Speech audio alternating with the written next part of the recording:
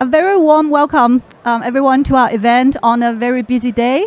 Today is the Climate Finance Day, so I guess everybody has been, busy attending event, full of the buzzword about, finance, how we can mobilize finance, what kind of innovative finance mechanisms we can scale up. Today we are really pleased to invite everybody to attend our special side event, which will be focusing on unlocking capitals for a net zero future, insights and experience from sustainable finance hubs. So my name is Bebe Gu. I'm from the Shanghai-based Green Finance Forum of 60. We are Shanghai-based think tank. Working towards promoting sustainable finance and elevated role of finance for climate actions and sustainabilities. So we are really thrilled to be able to collaborate with the Climate Works Foundation, with the UN ESCAP, and also with CBI to bring together this event and to discuss this timely topic. With us, I'm very pleased to be joined with a very distinguished panelist with us from the UN organizations, from the multilateral development banks, from academia and international NGOs. So we will be in the next hours hearing from them, their perspectives, their experiences on how we can help unlock the capital that is required for subnational levels. So now let's begin. First of all, it is my honor to invite Dr. Kim Nam-shin, the Assistant Director General and Head of Investment of Policy Solutions Division from the Global Green Growth Institute, to give us an introductory remark. Please welcome.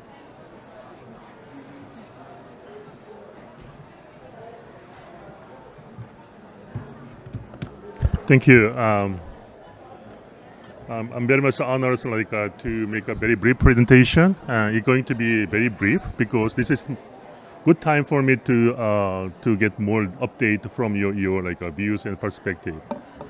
So I'm Assistant Director General of GGGI, Global Green Growth Institute.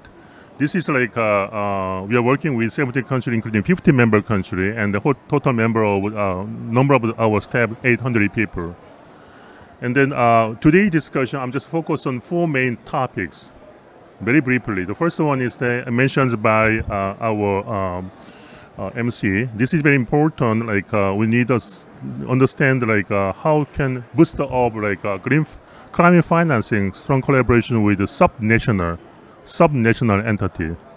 Second one is that I want to share with you my experience, such as significant sustainable financing. Can you hear my voice? Yes. Sustainable financing and infrastructure financing. My lessons learned and how can we boost up this one in close collaboration with our counterpart. Last point is partnership. So I'm glad to see together with you GF40 forum. Absolutely, this is very important partnership, strong partners. I think we GGI can also get benefit from this lovely strong collaboration with all of you. Let me go straight to the first point, the role of sustainable finance hubs, particularly at some national level, in accelerating the transition to net zero. Some national platforms such as city level, urban level, or regional financial hub are emerging as key drivers of climate finance. They need strong resources, but very much agile. And then they have a very much on-site local experience. And then stakeholders engagement, very important, require unlock climate action at the ground level. So I think this is really important. So we really want to closely work with local level municipality, local financial institution, and community-based green financing platform. Currently, we are actually doing a similar project across all the regions, 5 regions. And then this is a good time, maybe we can share with you our success story in collaboration with the urban and municipal level collaboration. Second point, usually people saying that climate finance is very much important, but how can get access to climate financing? we can share with you our story during the last several years. We actually achieved $2 billion US climate financing, comprising sustainable financing and infrastructure financing. Sustainable financing, for instance, 2 weeks ago, Uzbekistan, we successfully support issuance of the green bonds, $1 billion US, working with the Agro Bank, and then SQB, and then SQB Bank. This is for climate smart agriculture project development in Uzbekistan. We are currently being approached by Kazakhstan, other neighboring country. They are very much concerned about RRCs like depletion. So this is another way we can support this our team. Also, we are the first institute to support debt for nature swap. Ecuador, Galapagos, $650 million US. And then we also another story, more than $3 billion US sustainable green bond for Peru. So currently this is a sustainable financing. We are not trying to expand our scope of work. More than 8 countries. Happy to further discuss and support you. So the point, blended financing facility. Many people saying that, I have a beautiful project. We spent 2 years to develop this kind of project, but unfortunately there's no financing. Financing is very much not difficult. Already is tangible project. Money is already there. So then we can say that early stage of project development identification, we need also identify potential financial, like a commercial bank or international organization or bilateral development agency. With this their intervention, collaboration, we can start preparing nice policy regulatory side and identification project, and then pre and then feasibility study. Next stage will be ready for investment with the financing. We actually achieved a lot of infrastructure project in the area of a solar PV project, 600 megawatt Madhya Pradesh, India, and then green hydrogen. Currently we are working in 3 countries, including Indonesia and then also Nigeria. Foreign gas optimization, sustainable transport in 16 countries, energy efficiency, Swiss government project in Cambodia, for instance, biocharcoal in Vietnam, and then biohydrogen, Java, $330 million US, small project, but can be another huge project development. Also, Kigali, Green City Project Kigali in Rwanda can be another good example. So infrastructure project is very important from our perspective. But our target is once we develop project, it must be matched with the financing. No financing, we call this one, it's not project. Lastly, I need to emphasize highlight the importance of a partnership in advancing this agenda. Green Finance Forum of 60, alongside partners such as Climate Works Foundation, UN DESA, and the ADB, and Climate also Bond Initiative, represent a kind of multi-stakeholder approach. Very important. We really need this one. So I'm very happy to see here all of you and sharing our knowledge and best experience. And we try to contribute to this kind of strong partnership, help them to go reach out of the project development, green finance infrastructure, and the sustainable finance project with the financing match. Please allow me to conclude that the road to net zero is not without a challenge, but it is also full of opportunities. All the challenges will have opportunity to succeed. Innovative finance platforms are at the front of the transformation, providing the critical link between high-level climate commitment and reality on the ground. So this is a great time to discuss more, stay close, and then I really want to see your significant, very amazing, insightful ideas on how we can collectively work toward a resilient, inclusive, and sustainable world. Thank you very much.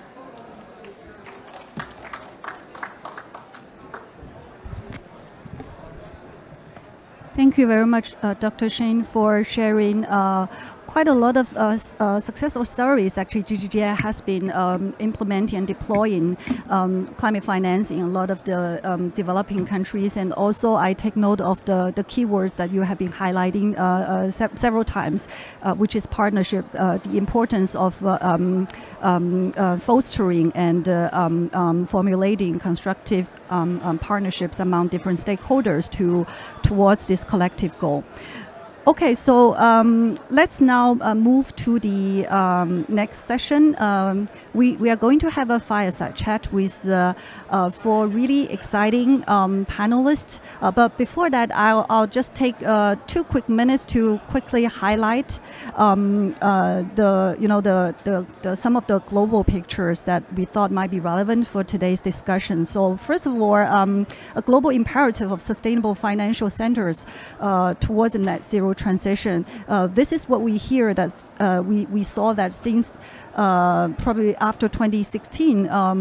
International financial centers, for example, such as London, Dubai, Singapore, and more recently the financial centers in China, like Shanghai, Beijing, and also Hong Kong, have all clearly put forward a clear vision in developing and construction a world-class green finance center, really putting green finance and sustainable finance at the center of the city's strategy and development plan. So we do see that a lot of global financial centers now would be actively wanted to focus on deepening and strengthening its green finance market, and we are also part of that process. For example, as a Shanghai-based think tank, to help the Shanghai government towards achieve that goal.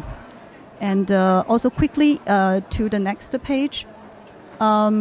This is an assessment done by the Global Cities Climate Finance Leadership Alliance, which actually identified the current climate finance flows that are invested into the cities. We have seen that for the past few years, since 2017 to 2021, in the past 5 years, the mobilized finance flows have already doubled at the current level of about $800 billion US dollars per year into the urban climate finance. But this is still far not enough from what is actually required and needed for the cities to achieve its sustainable development goals by 2030. So it is estimated that by 2030, the cities will need, on average, $4 trillion US dollars per year investment, which means we need to scale up from the current level 5 times more, and from 2030 to 2050,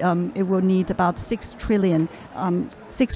So we are really talking about huge amount of capital that are needed. So with that, I would like to invite our 4 panelists on the stage for a stimulating and insightful conversations on how we can catalyzing the much required finance for net zero transition at the subnational level, at the city level. So let me first welcome Ms. Subha Shivakumaran, Chief of Section from UN DESA, please.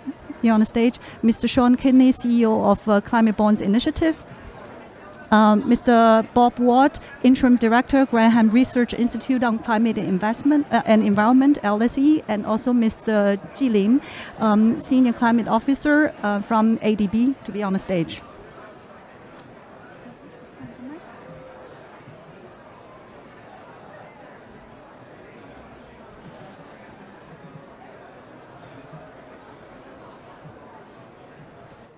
Hello, can you hear me? Okay, a very warm welcome, and I guess the first round of intervention, I'll like every one of you to just give a very brief opening statement, maybe briefly introduce yourself, your organization, and also help us to unpack this trillion-dollar question.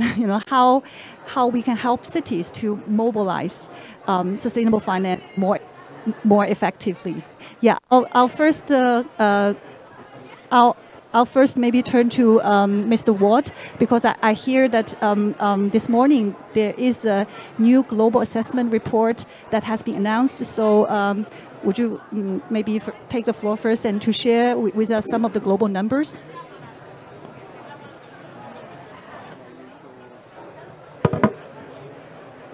Hello, can everybody hear? Very good. Okay, so my name is Bob Ward. You've actually promoted me beyond what I'm actually at the moment. I'm not the interim director of the Grantham Research Institute, Policy and Communications Director. I'm the interim executive director of the Grantham Research Institute called the Centre for Economic Transition Expertise, a role I hope I only carry out until Easter, when we will have a permanent executive director. Now, the Grantham Research Institute, along with the Brookings Institution, currently provides the secretariat to the independent high-level expert group on climate finance, which is co-chaired by Amar Bhattacharya, Vera Songwei, and Nicholas Stern. It has been commissioned by successive COP presidencies to provide analysis and assessments of the flows of climate finance and investment that are required to deliver on Paris. And this morning at 9 a.m. Azerbaijan time, we published the third report. So what I'm going to do as a way of setting the context for this discussion is just run through some of the numbers from that report, and you'll have to forgive me for reading from my phone in order to make sure I get the numbers correct. So the report is mainly about how to mobilize finance for emerging market and developing countries outside China, but it starts from the question, how much finance do we need to mobilize if the world is to deliver on the goals of the Paris Agreement? And it took that as an analytical question, not a negotiation discussion. So the figures that have come globally, we need to be mobilizing $6.3 to $6.7 trillion a year globally in order to deliver on Paris in a way that promotes the sustainable development. Of that 6.3 to 6.7 trillion, 2.7 to 2.8 trillion will be in the advanced economies, investments in advanced economies. 1.3 to 1.4 trillion in China, and then 2.3 to 2.5 trillion dollars a year in the emerging market and developing countries other than China. So they're big numbers. Now, focusing on the 2.4 trillion in the emerging market and developing countries, roughly 1.4 trillion would come from domestic resources, and $1 trillion would be required in external finance. And I will drill down very quickly into the external finance. But first, let me just tell you that of that 2.4 trillion in the emerging market and developing countries outside China, 1.6 trillion would be invested in the clean energy transition. About 0.25 trillion, so 250 billion in adaptation and resilience, 250 trillion for loss and damage, 300 billion for natural capital and sustainable agriculture, and about 40 billion a year for fostering a just transition. So just talking about the external finance, which is $1 trillion a year, the reason I'm going to very briefly talk about the composition of that, because it's directly relevant to the discussions happening here at the moment about the new collective quantified goal on climate. Now, of the that 1 trillion, we expect that the composition of that will be, so let's start with the domestic mobilization. We think public finance will need to be about 800 to 900 billion, and then 550 to 630 billion in private finance. So that's the domestic mobilization. Of the trillion that needs to be external finance, about 450 to 550 billion is private finance. Now, that private finance is not national finance. That's essentially the private sector, including global south private sector, investing in the emerging market and developing countries. That's a roughly 15 to 18 times the amount of investment that is currently happening. The MDBs, multilateral development banks, will need to be investing 240 to 300 billion a year by 2030. That's roughly a tripling of the current sums that they're investing. Bilateral public finance will need to be about 80 to 100 billion, which is roughly double current investments. Now, most of the, let's just for a moment, if I may, just center people about the importance of the bilateral public finance. It is important, but it is by no means the majority of the finance that's required here. And there is concern about what will happen, say, if Donald Trump stops the US from providing any further bilateral public international climate finance. The sum that the US is intending to mobilize this year is 11 billion, right? 11 billion. That's 1% of the trillion that we are going to be needing by 2030. So it is unhelpful if the US does stop that, but it is by no means the whole game. And the world can get on with mobilizing the sums required, even if Donald Trump decides he wants to stop. So that's the, let me just round off the numbers. I appreciate I'm taking a little bit more time now.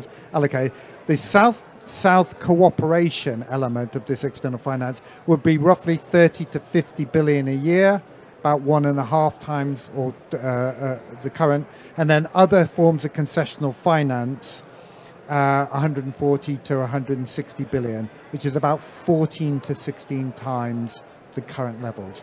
So I just wanted to provide those context of the scale of the challenges and where our focus need to be, because let me just mention that in terms of the NCQG, the NCQG is a rather peculiar combination of bilateral public finance, some multilateral public finance, and some directly leveraged private finance. When you do the calculation compared to this framework, it roughly implies that the NCQG should be roughly, or at least, a tripling of the 100 billion target that is currently in place and has been in place from 2010. So thank you. Thanks for sharing. Thanks for sharing all those numbers. Some of them looks quite challenging, and clearly that the majority of those finance would needs to go to the emerging market. So quickly over to Suba. I would like to hear from you, because I know that SGAP is, serving of 46 member states in the Asia Pacific region, and you are there often talking to your member states, so hearing what they really need in terms of the financing needs. So yeah, please share with us your thoughts. Thanks, Bebe. Can you all hear me? Perfect. Thank you so much to GF60, to DESA, to all of our partners. We are actually working very closely with CBI, with ADB and others in SGAP. For those of you that don't know SGAP, we are the regional arm of the United Nations Secretariat. We have 53 member states covering Turkey to Vanuatu, and we provide technical assistance to ministries of finance and central banks on sustainable finance, as well as providing research and as a think tank on sustainable finance and intergovernmental facilitation for regional cooperation and collaboration. So I think, Bob, sorry, I'm going to call you Bob, has, laid out the challenge. But I would also say that, I think the consensus is very much that the capital is there. We're not talking about creating, through growth, all of this sort of capital. We're talking about reallocating capital. We're talking about having structures in place that do that effectively and efficiently. And I'll just talk about three areas that are critical for developing countries. One is around the fiscal space, and there's obviously a lot of discussion that developing countries, particularly in Asia Pacific, at high risk of indebtedness. Many of them are approaching debt distress already. And there's a discussion that there is therefore limited fiscal space to spend in attracting or mobilizing or funding green and sustainable finance. But if we look at the structure of how that fiscal space is organized, and particularly the subsidies, tariffs, incentives in place for certain harmful practices towards the SDGs, versus the subsidy tariff incentive structure for incentivizing flows to the SDGs, we see, pretty much a fundamental misallocation of how that fiscal space is organized. So that's number one. Number two, on mobilizing private finance. The discussion here at COP, as well as in the run-up to the fourth International High-Level Conference on Financing for Development next year, is very much on how we can mobilize private finance. I think, Bob, you said it was 15 to 18 times more than what we have now that is required. But private finance, including, let's say, deposit-taking banks to, say, more entities that can take on more risk, hedge funds, etc., that's a vast spectrum. Deposit-taking banks, which are the largest sources of pools of capital here in Asia-Pacific, cannot take on the kind of risk that needs to be faced in emerging markets or in some of the more challenging emerging markets. So governments have a role to play in producing policy coherence, policy consistency, in putting together long-term frameworks that enable that kind of private finance, especially in energy and clean energy investment, and in setting forward a vision, like I think that's what we're talking about today, the vision for what a subnational or national platform can do and how integrated it can be with NDC planning, but also SDG planning and other factors. And right now that it may seem very boring, this coordination processes within government, but transport, energy, finance ministries are rarely in lockstep around this transition, which is where much of this has to happen. And then finally on MDBs, I'm sure we'll get to that in due course. But I think there is a new culture required for MDBs to work in partnership with private finance, which is not the same as, the call is to expand, their lending, to expand their risk-taking abilities, but it's also a culture and deal-making behavior in how they work with private finance, and particularly in more challenging markets. So I'll stop there. I know we're running out of time. Thanks. Next I'd like to go to Sean. I know that you have been, world traveling and visiting a lot of exciting markets and places, and really like Shanghai. Yeah, Shanghai. So, we'd like to also hear your thoughts. I think the previous two panelists focused more on the macro level and more on the global or national pictures. What are you hearing? What are you seeing? Maybe from a subnational, from a local level. What kinds of financial innovations? What kind of mechanisms and systems and the strategies that are on place at the city level that is worth sharing with this audience? Well, our base is working with investors and governments on the green bond and stable bond market. That's gone since we started from $1.5 billion outstanding to $5.4 trillion outstanding. It dwarfs the $100 billion figure, for example. That's actual capital moving to green investment. The Chinese market is now the world's largest national green bond market. For example, it's not just a European thing. That's been driven by the actions of regulators and governments. It's a created market, as most markets are. A managed market with incentives, with guidance, and so on. It arose out of investors, not regulators. Regulators have now got onto it. From central banks in China, the People's Bank of China has been critical to growing this particular market. We have, on the next session that I'm speaking at with the Azeri Central Bank, we're launching a green taxonomy here in Azerbaijan, and so on. The guidance around what qualifies as green has been a critical part of this development. And I want to mention that because it's not just about mitigation now. When this started, this market was about renewable energy. It's now all sorts of transition investments as well.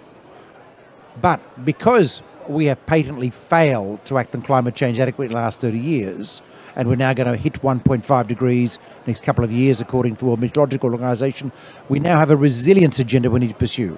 We published the Climate Bonds Resilience Taxonomy a couple of months ago, which is a first stage. We did that with UN Disaster Risk Reduction and UN Women. We have pushed that out as guidance for governments about how to address resilience in the context of the volatility of the 21st century that's going to become crazy from now on. That, by the way, is the SDG. Because when we look at resilience, we don't just mean physical hardening of infrastructure. We need social resilience. We need economic resilience. We need health sector resilience. We need nature resilience. It picks up all the SDGs, and what we're saying is it's not just the climate change SDG. Everything that we do in the SDGs is critical to being able to manage our societies to survive going forward in the 21st century.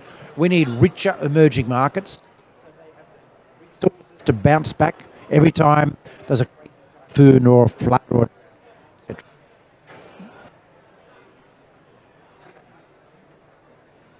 Green finance centres have been critical to development so far and will be going forward.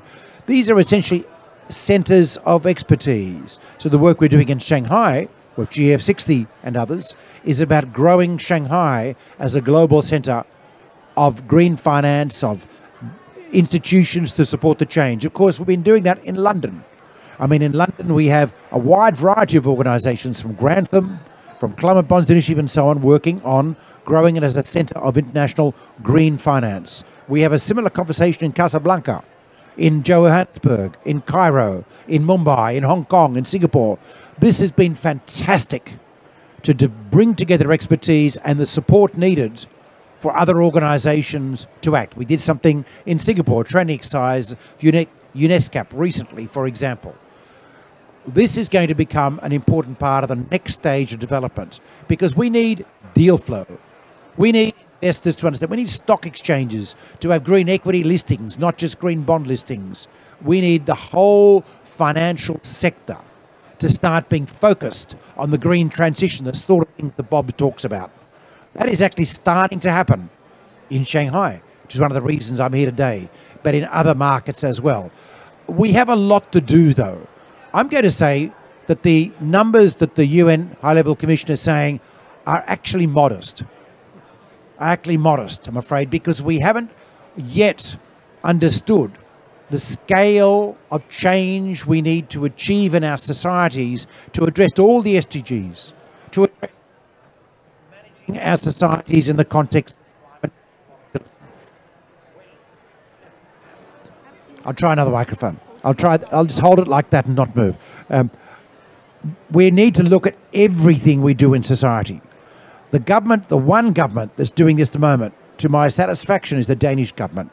They have a transition expert group in every single ministry looking at everything in every portfolio the government needs to do. That's a clue. It's not just the energy portfolio. It's not just the social portfolio. It's everything government needs to do. For that reason, it's all sorts of capital flows. Don't get me wrong, this is not necessarily new capital flows. And by the way, we have more than enough capital in the world. There's no shortage of capital. All we've got to do is sluice the capital in the right direction to the right solutions. It's changing the procurement requirements. When we build a bridge in the future, we need to make sure we're putting in the right steel or the right wind shear tolerance levels to cope with typhoons that are twice or 3 times the strength. That's an example of how we adapt our current systems to climate. It's repurposing existing capital as well as new capital going forward.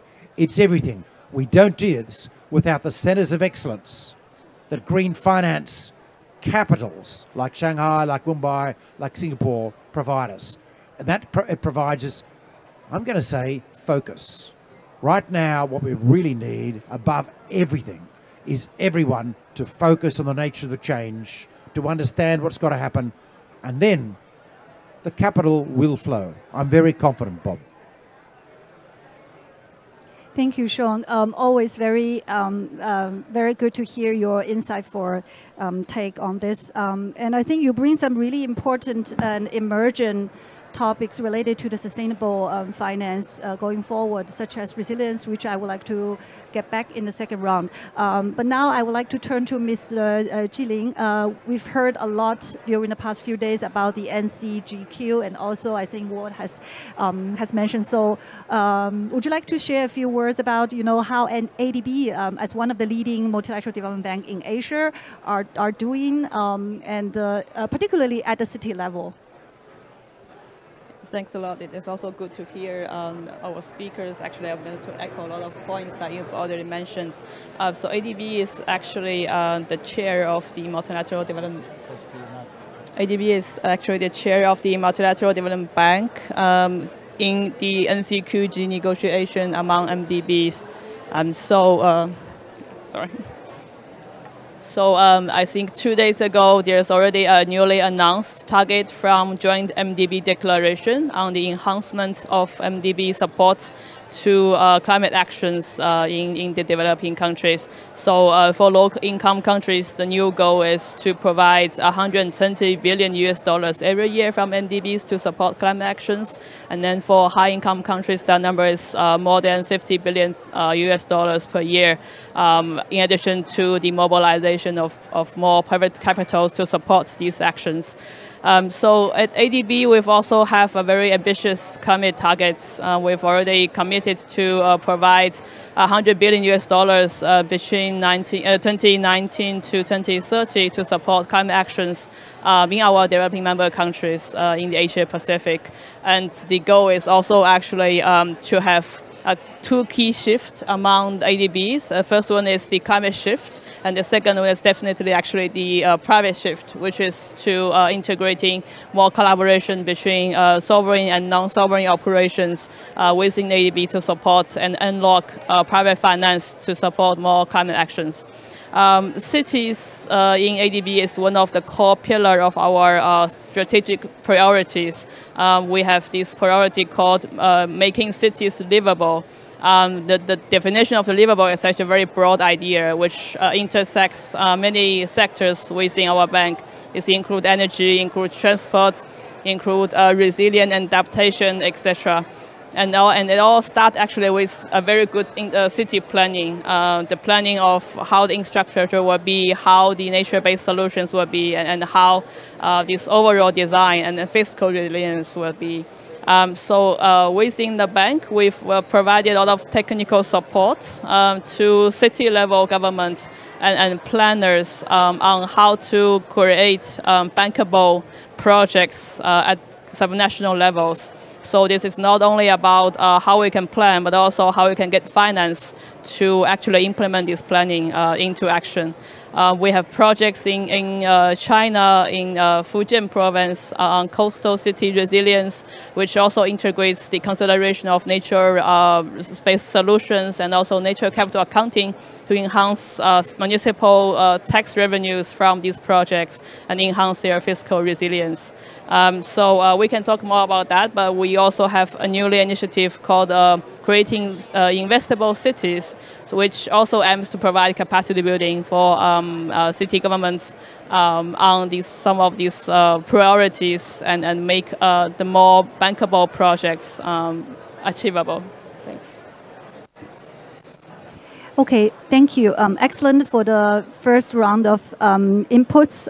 I think it is pretty clear that from the first round, we do see that there is a consensus that, okay, there is actually not a lack of capital globally, but what really lacks is, the all the important stakeholders, being government, being the financial institutions, being the, all the service providers in this financial sectors, working together to make sure that we have to to make sure that we can direct the capital and investment flow to reallocate those towards projects and investment that are aligned with the Paris Agreement. So really making that capital reallocation happen at scale and at speed is really what we need. And how the city level stakeholders, for example, I mean, my next question will be to all of you because I know that in your day-to-day work that you interact a lot with different city level stakeholders, from, for example, mayors, government officials to the key financial institutions in the market. So what would be your advice, or how would you approach, how would you speak to them about this important imperative? How we can really not convince, but make the case for them that this capital allocation should happen and how it should happen. Perhaps I can start. One of the other hats I wear is as chair of the London Climate Ready Partnership, which brings together local government, companies, communities, and others in London who are concerned about climate resilience. And you face the same you face particular challenges with resilience because it's not always obvious how investments in resilience create revenue and what the returns on the investment is. It's often viewed as the return on investment is very clearly and most obviously you're protecting economic activity and social activity. If you're not resilient, the things you build get destroyed, the activity you try to foster in the cities doesn't happen. But there's a tendency amongst the private sector to think that the public sector will pay for all the resilience investments, and that's not correct. But by far the biggest challenge in cities and subnational areas is, and the biggest barrier to investment is the same at national level. It's policy risk. The fear that the policymakers will not provide clear, consistent policy making.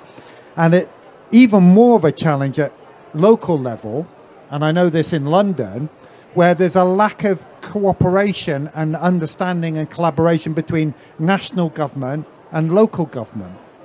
In addition, there are still many people in charge of economic policy at local level who still don't understand that the investments in the green transition, in resilience and nature, they are the things that are going to drive sustainable growth and development. These are investments. This is what will drive growth. There are still a lot of economists and economic decision makers who still think this is a cost. Well, the question is, if you think it's a cost, where exactly do you think you are going to invest your money at the moment if you want to drive growth? Is it going to be in high carbon? Is the future of growth going to be building more oil wells, mining more coal, building more petrol and gasoline-driven vehicles? Well, you'd have to be fairly brave to make that suggestion, given the overwhelming economic evidence that it's the investments in the new, clean, efficient economy that will drive growth. And that understanding has to percolate into the economic decision makers. In London, we are having that discussion right now about how to embed these investments in the growth plan. It's not about environmental policy. It's central to economic policy in London and getting economic decision makers to understand that if you want successful economic development and growth, you have to invest in clean energy transition. In fact, there is no other driver really of sustainable growth and development. And that applies in as much in advanced economies as it does in developing country economies as well, where most of the growth is going to occur. Thank you. Thank you. Well, actually in China, we have also sort of like put those into a crystallized sentence, which is green is gold. Which was put forward by the President Xi, and I think in China we have also quite a few success stories to show that when a city or when a local government is fully understand, by investing in nature, by investing in the environment, it can actually bring in, thriving business based on, the sustainable livelihood. Then it's actually a quite good stories and convincing stories. So quickly over to Sean. I know you have been visiting Shanghai quite often, so if you're given a chance, what would be your piece of advice to the Shanghai government in developing this world-class green finance hub? Well, we're already making progress in Shanghai, and this is the same story in all major economies. I will say the first bit of advice to any jurisdiction, but to cities, is to think domestically about how we change, how we are working. Yeah, you have to hold this, not cover this part. Okay, there's an art to this. We need training next time. More karaoke. Think karaoke, says Bob. Okay, we need to be looking about how we change the city. So in Shanghai, for example, energy system, Shanghai is shifting towards clean energy. We need to electrify everything in cities. Charging points for cars, electricity for the ships. In Shanghai, the government is looking at how to shift the ports over from fuel-based support for ships to electrification, so when super tankers lodge, they can plug into the power and stop using their bunker fuel generators, etc. Everything needs to electrify. We need to look at water and waste. In Shanghai, for example, there's not only the managing of clean water and making sure it's low carbon and resilient, because rainfall's changing, right? It's going to go drought, flood everywhere around the world. Shanghai has to adapt to that as well. It's also managing waste to make sure that waste management is low methane, or we capture the methane and so on. It's about buildings. They have to be green, low energy and so on. So the new regulations required, but it's also about the social support required for Shanghai citizens when a crisis happens. Think about the lockdown during pandemics and how people kept that. Were we prepared? No.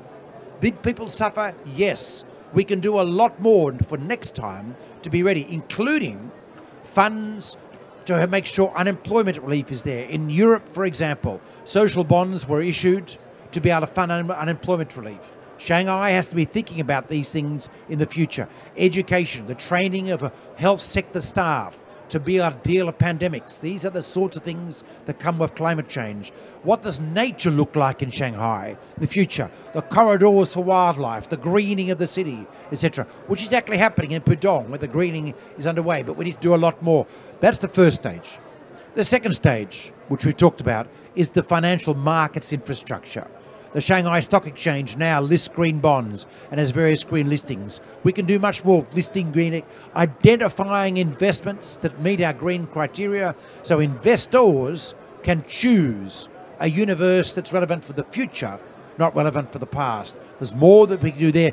The training of the financial sector to make sure the accountants understand reporting around green, understanding the new ISSB and IFSR regulations, to make sure that the banks understand the opportunities to take their portfolios, in China's case, to get green bonds and cheaper capital from the central bank by creating these programs.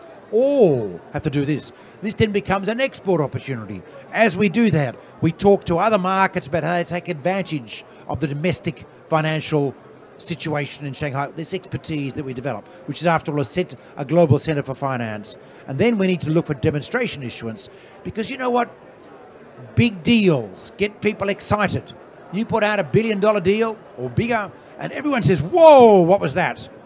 We need those kinds of deals. In Shanghai, we're pushing the government to do a $10 billion transition bond to match the first Chinese transition bond as a way of growing transition finance in Shanghai. They're interested. They're looking at it. And that is exactly the same advice we're giving to Hong Kong, that now has a huge program of government issuance of green bonds to provide liquidity in the market to support the growth. It's the same advice we're giving to Tokyo, to Singapore, to Mumbai, etc. These are the sort of things we can do. What we need is a league of cities around the world that work together to drive capital changes in the markets. We have that. UNDP has an association of sustainable finance centres which is working on this, that Shanghai is a member of. But of course, What we do know is we need to do a lot more, because Bob has shown how much capital we have to move. I'm saying, and it's going to be more by the time we're finished. The job is very, very large. We're only in the first stages. Shanghai, like every other capital of capital in the world, has still a long way to go. But at least it started changing. And that is what's exciting about this moment in history. Thank you for all the recommendations. We will make sure that we note down and bring back this message to the government of Shanghai. Yeah. Okay. Just quickly over to Suba, because I know you will be on the run for your next event. So, what will be your key messages to, for example, local government in Asia Pacific? Thanks, baby. Let me know if you can't hear me. So, I think that subnational platforms, or let's say cities, look very different across Asia Pacific. I think Shanghai, Hong Kong, Singapore are in a class, in a league of their own. And I think the rest of the world is still struggling with that first green bond issuance, let alone a transition bond issuance.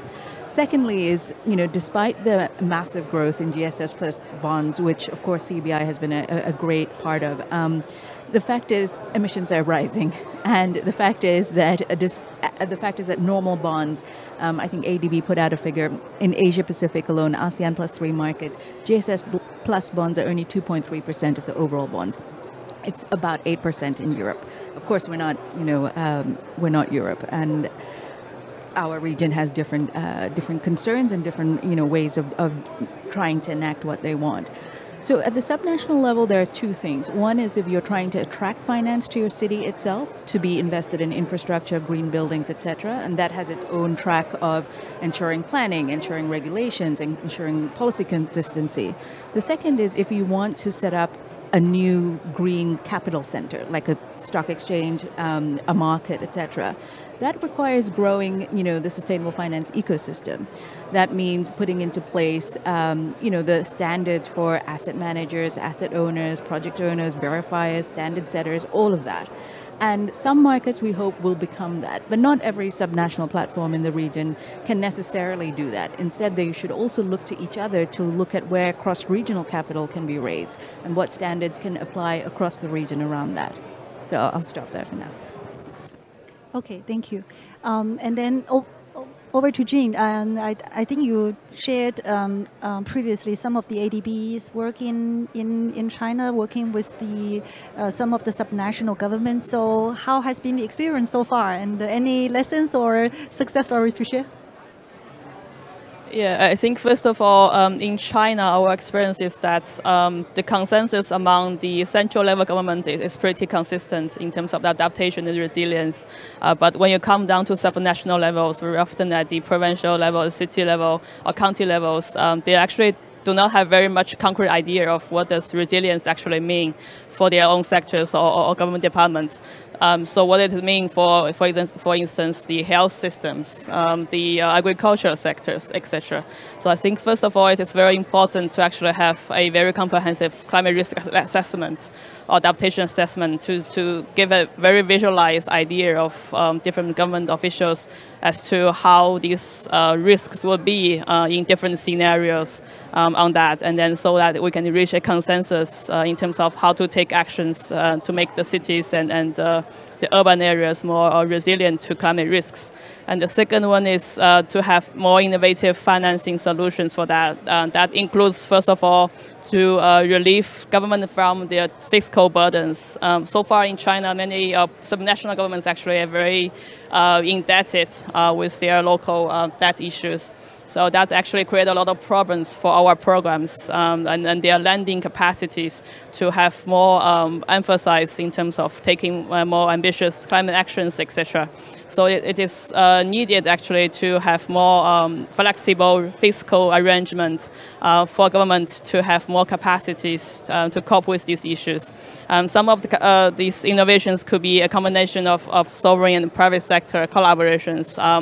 For example, ADB has sort of piloted a combination of these sort of lendings to state-owned companies instead of local governments. The local government will still guarantee our loans, but the loan will not actually directly providing to the local government, but to their locally owned state enterprises. So first of all, it relieves the government burdens so that they can borrowing and more money actually to address other more pressing social issues and demands. And second of all, we actually, through this sort of arrangement, improve the capacity of local SOEs in terms of their financial viability and commercial lending capacities. And then the second of that is actually to unleash and unlock more private finance through different arrangements, including like government guarantees, these special funding vehicles, etc., to commercialize more technologies and finance some of these projects at city level to increase resilience. Okay, thank you. Yeah, with that, I think because the two of our panelists unfortunately have to leave for their next event, but I'm just thinking maybe taking this opportunity, I can quickly open to the floor for maybe just one question. If you have any like burning questions to our two fantastic panelists here, you can still have just one quick question before I hand over to Mr. Zhang for the closing remarks. Any questions from the floor?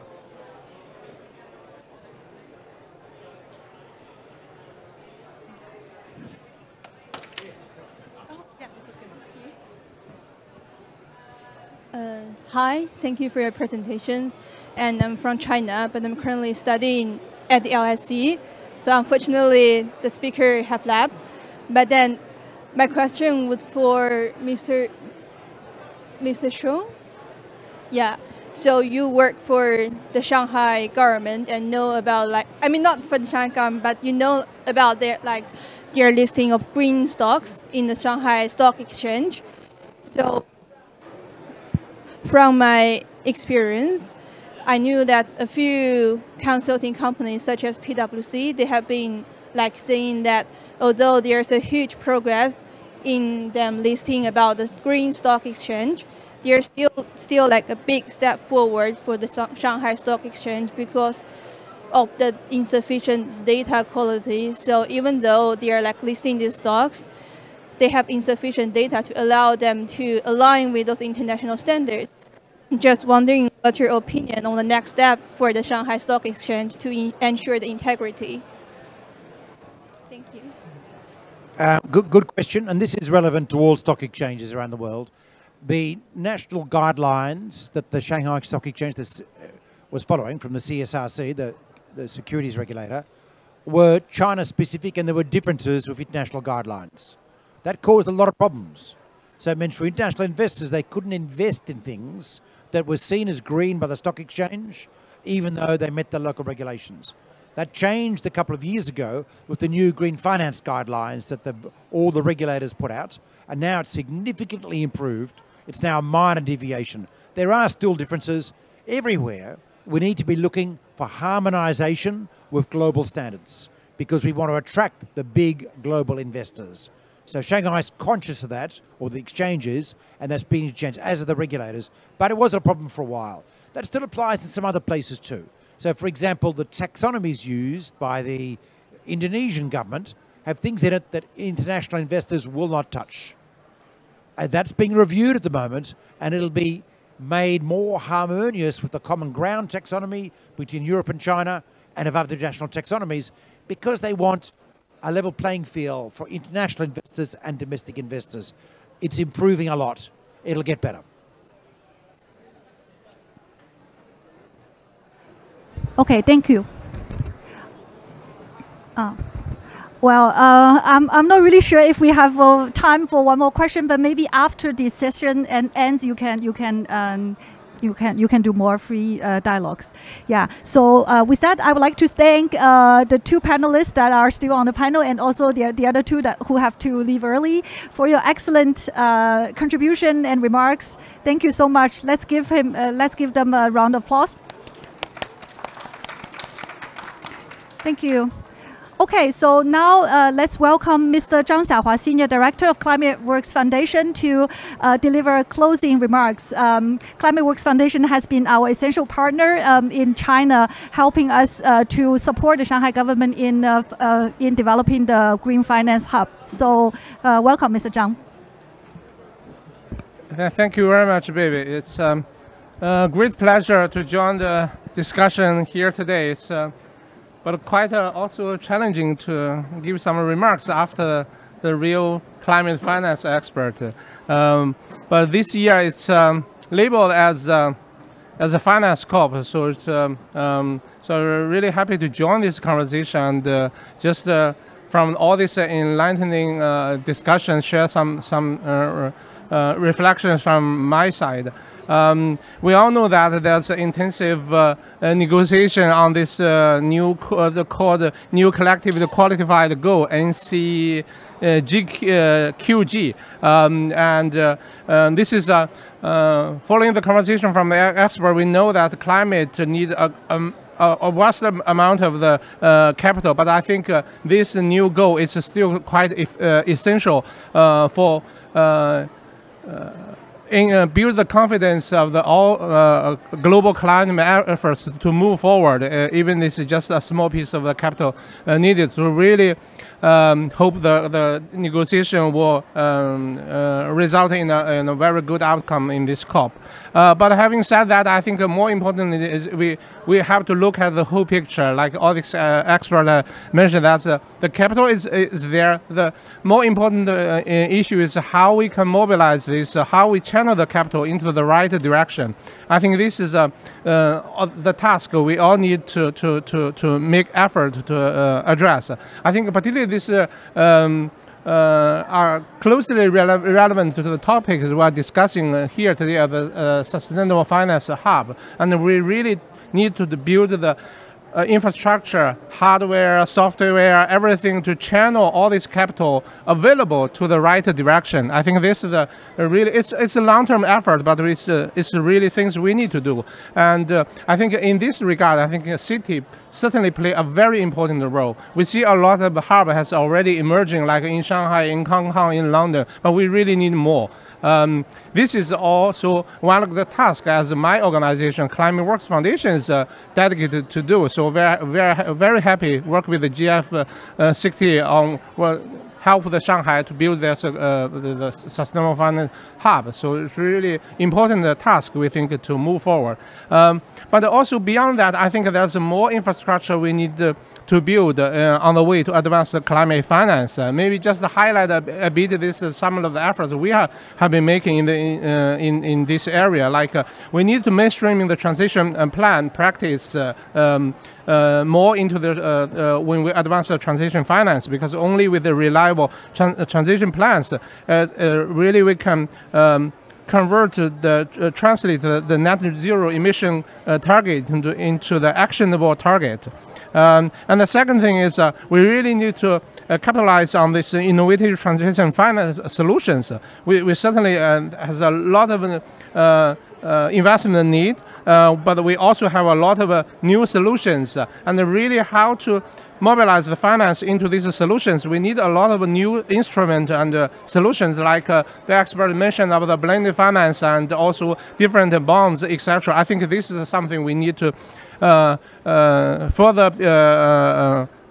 strengthen the solutions in this area. And the third thing I think is also very important is advancing the carbon accounting and establish really a carbon neutral or green supply chain. I think it's more important to make sure that we know this the finance we mobilize really convert into a carbon neutrality reality in the future.